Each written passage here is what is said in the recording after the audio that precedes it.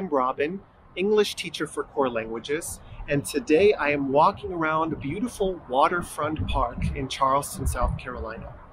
Behind me, you can see the Arthur Ravenel Bridge. It is one of the places people visit when they come to Charleston. Let me ask you a question. Where do you live? And are there places in your city that people should visit or should see? Or is there a place that you would like to travel to that has places that you must see? For example, you could say, I want to visit New York. And when I go to New York, I must see Central Park, or I need to see the Statue of Liberty. When we use words like need and should and must, we are using what is called modal verbs. Modal verbs not only change the conjugation in the sentence, they also change the word order and the tone. For example, I could say, you need to go, or you must go, or you should go. These three sentences all have a slightly different tone. In today's video, I'm going to give you an introduction to the basic modal verbs of the English language, so you understand not only how to use them, but when to use them. So the next time someone asks you, what should I do? You can formulate the perfect English sentence. Modal verbs. Modal verbs come before a main verb, and we use them to modify the purpose or tone of a sentence. Here are examples of modal verbs in the English language. Must, have to, need to, can, should, shall, ought to, could, might, may, will, would. Notice that have to and need to are red. They could be considered half modal verbs. We can also use them as full verbs, and they follow slightly different conjugation patterns. In today's lesson, we will focus on 4 modal verbs: must, can, should, and may. There are 3 main rules when using modal verbs. When using a modal verb, we need to remember that all forms are identical and no ending is added. For example, I must, you must, she must. It is important to note that it is not she musts. No S is added in the third person. Modals are followed by the base form of another verb. For example, he can do it. It is incorrect to say he can does it or he can to do it. In order to form a negative sentence with a modal verb, we simply add not, and we do not need to use to do. For example, you may not borrow my car. It would be incorrect to say, you do not may. When using a modal verb in a sentence, we have to pay attention to the word order. Let's look at the word order using the modal verb must. Must is used to express strong obligation.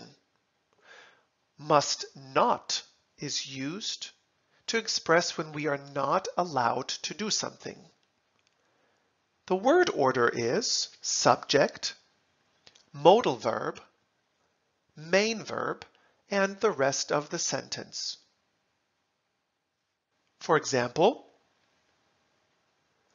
I must go home now.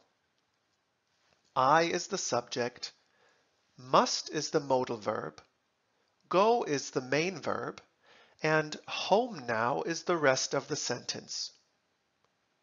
This sentence expresses a strong obligation. We must not feed wild animals. This sentence is used to express that we are not allowed to do something. In this case, we are not allowed to feed wild animals.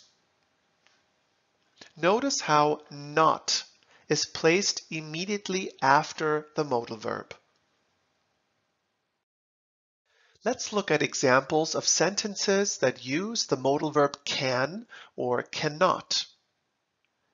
Can is used to express the ability or the permission to do something, and cannot is used to express the inability or when we are not allowed to do something.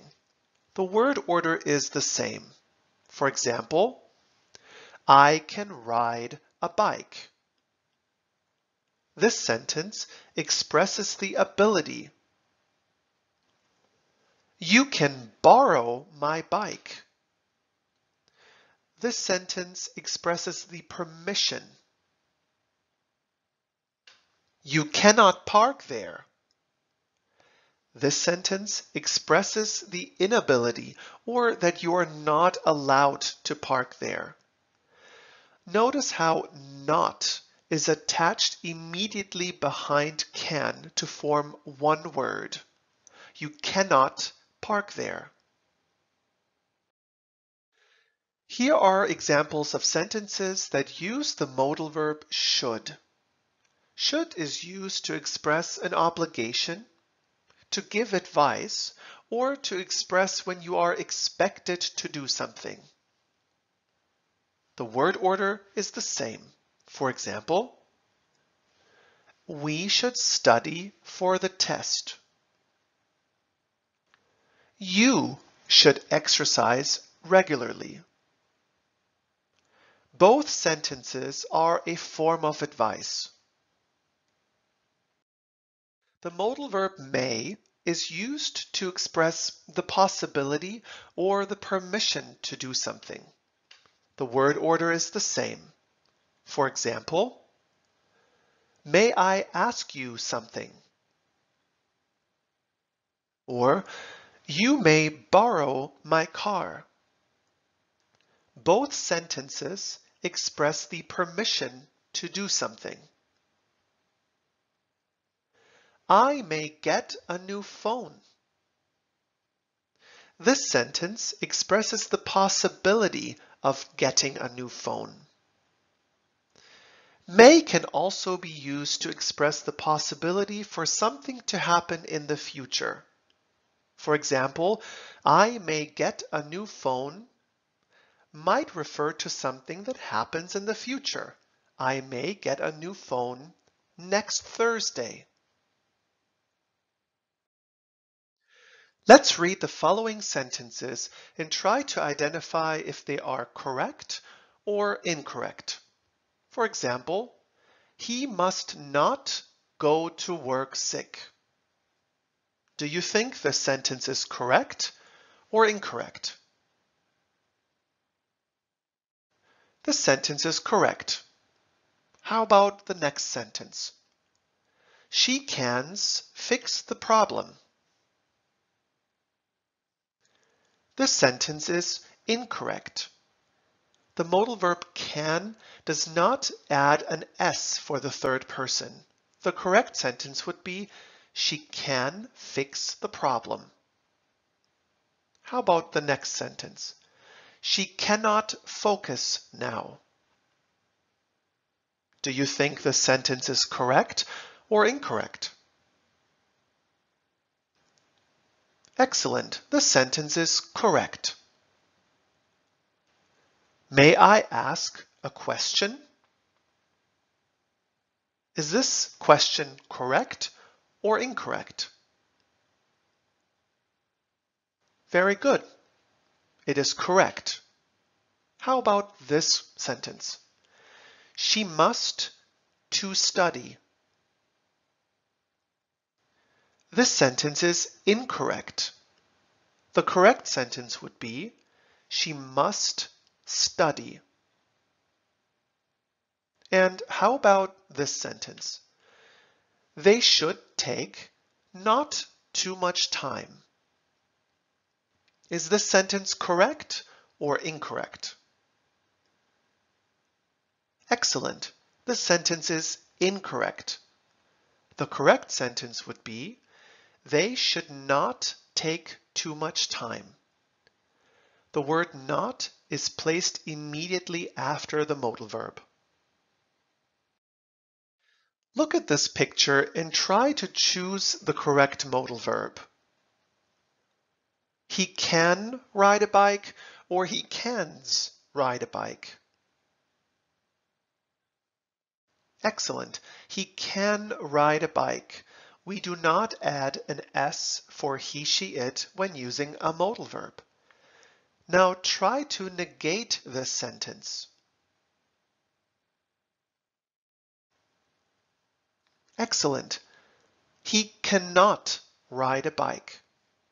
Notice how not is attached directly to the modal verb can to form one word. He cannot ride a bike. Thank you for watching. I hope you now have a better understanding of when and how to use modal verbs and how they change a sentence. As always, if you have more questions, feel free to comment. Or if you are interested in joining one of our courses with a live instructor, feel free to message us directly. I look forward to seeing you in our next video.